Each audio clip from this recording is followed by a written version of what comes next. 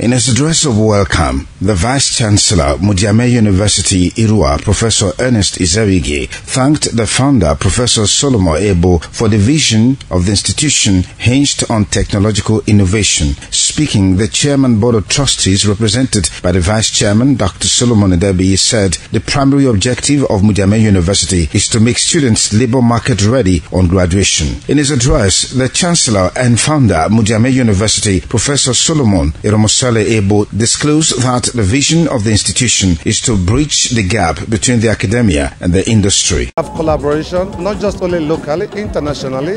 We are working with all the embassies to fulfill our dream. We want to assure our commitment.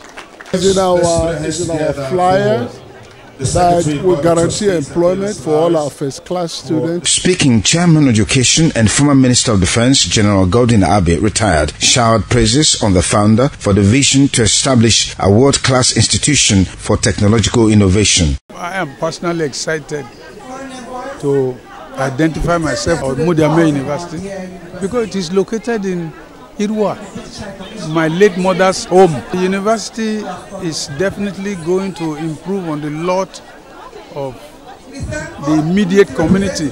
The climax of the event was the cutting of the tape and cake amidst cheers. There were goodwill messages from the ambassadors of Italy, France, Britain, amongst others. Earlier, the Maiden Matriculation of Mudiame University held amidst pomp and ceremony. Some dignitaries who attended the twin events showered praises on the founder. Man of vision.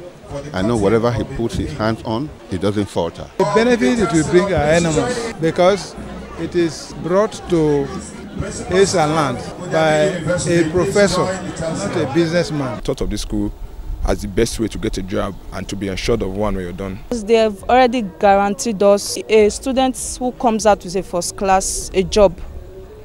Like in our society today, we know that it's very difficult for one to get a job even after graduating from the university. A total of 10 students matriculated at the ceremony, which also attracted traditional rulers from across Esaland, amongst others. Sonny Duke Okosum reporting.